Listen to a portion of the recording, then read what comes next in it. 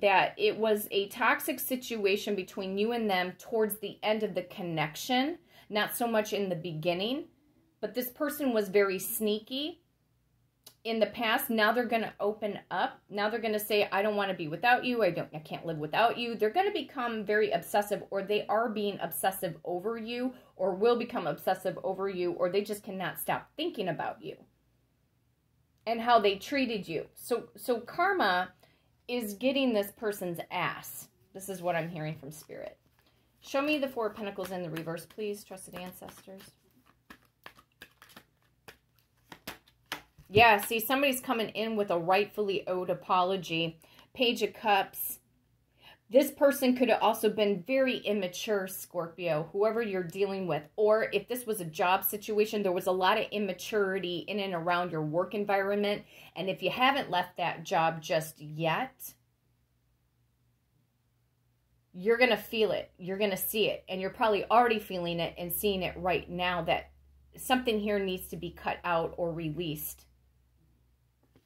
Maybe you feel that there's a coworker that owes you an apology. Message from the Page of Cups.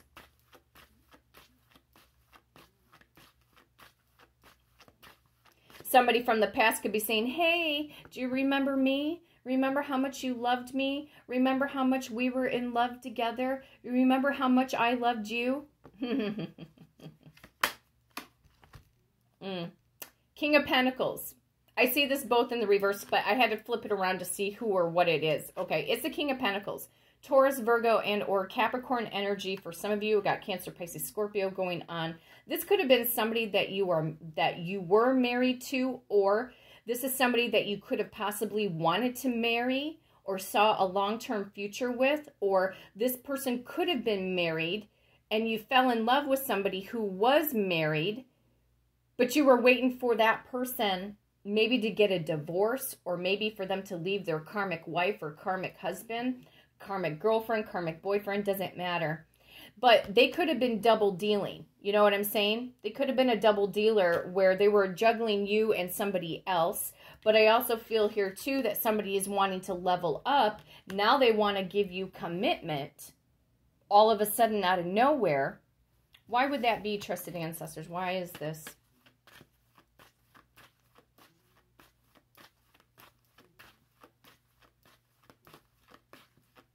Message from the King of Pentacles. Yeah, see, because you were there over the rainbow moment, Scorpio. Now they see the light. Now they see the light. Now they see the truth.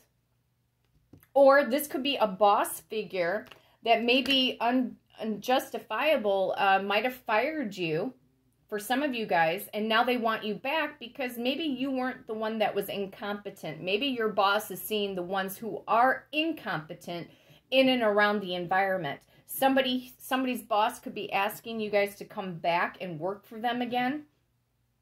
Or for some of you guys, you're walking away from a job situation. You've put out resumes or have been putting out applications, and it looks like you're going to get hired.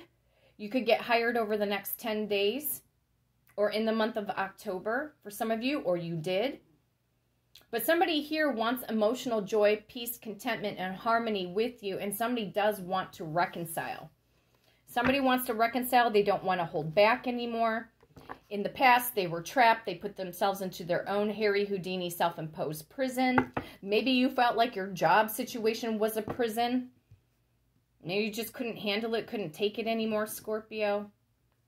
But no matter what, you're going to end up being very victorious. Message from the Ten of Cups, please.